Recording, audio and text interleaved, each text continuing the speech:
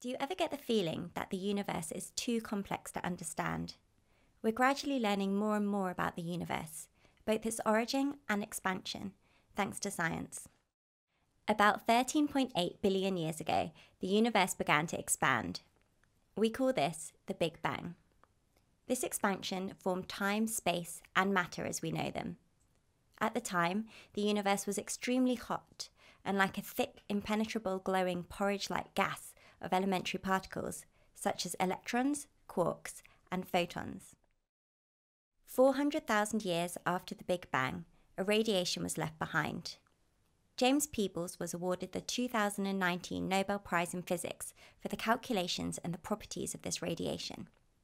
Today, we can still detect the remnants of this radiation, which we call the cosmic background radiation. After a while, the hot matter cooled. Electrons, neutrons, and protons tried to form atoms, but photons collided with the atoms and prevented their formation.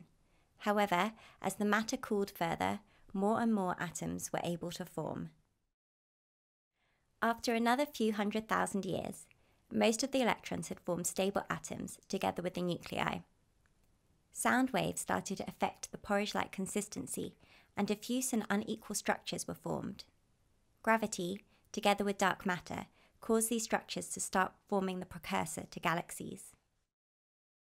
The universe continued to expand and to cool. Photons earlier gave the universe a glowing orange colour. The expansion of the universe changed the photon's wavelength into one we could no longer see. No stars had formed yet in these newly formed galaxies, and so there was no visible light. We call this the Dark Ages. In the Dark Ages, gravity caused galaxies to begin to rotate around each other and form bigger clusters. These galaxies mainly consisted of hydrogen gas, held together by gravity. After about 400 million years, hydrogen atoms in the dark galaxies began to be squeezed together by gravity, forming helium from hydrogen as a result of fusion. This reaction released large quantities of energy and heated the gas so it began to glow. The universe had gained its first stars. After 1 billion years, the first galaxies with shining stars appeared. In these galaxies, which rotated around each other, planets also started to form. Looking at the continuing expansion of the universe, we can see it started to accelerate about 4 billion years ago. Today, no one knows what is causing the expansion to accelerate, but we call it dark energy. Thanks to Peebles, we know that the universe consists of about 5% matter as we know it, 26% dark matter, and 69% dark energy.